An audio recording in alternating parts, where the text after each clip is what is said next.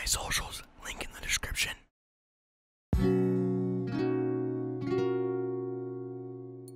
Over the last several months of me not uploading, I've been searching for various recognizable figures from Rec Room. I asked them if they would like to be part of a quote-unquote large-scale documentary of Rec Room. Most of them said yes, but a few of them weren't entirely interested. I got most of the people that I wanted, so I'm pretty happy about that. All of these people are really cool, and their responses was just very unique in a lot of different ways. Each had their own side of the story.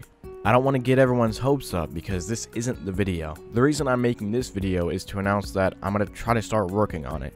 It still may be a while though, because I'm still trying to get my motivation up to actually make videos, and I'm actually a lot happier making this video than I was making the video right before this. I want to start working on these big projects that I had planned for several months. Like, I still have a project that I promised Surreal Realities that I would make, and I still haven't done much with, because I've been so caught up on a bunch of other things. I plan to work on that as well. The people that I've interviewed so far for the documentary are the following: Soulfox Gaming, Chubbier Snail,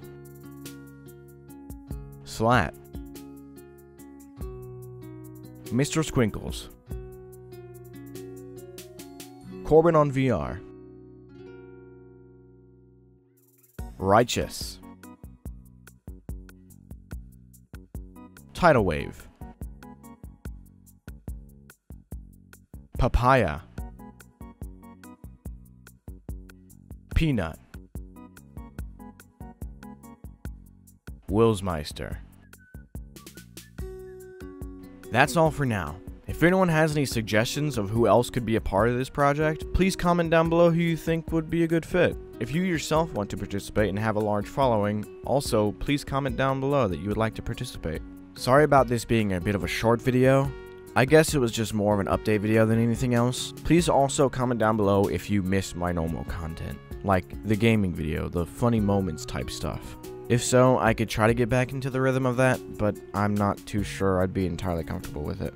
I guess it just depends on what mood I'm in at the time, because I guess nowadays I'm just more of an overall positive person about things.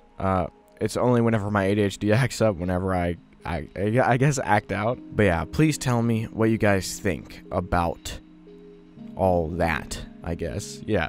Alright, that is the end of the video, everybody. Hopefully you all enjoyed. Yeah, thank you so much for watching. If you did enjoy, make sure to leave a like. And if you're not already subscribed, please subscribe, so you can not miss out on future content, yo. Alright, peace out, everybody.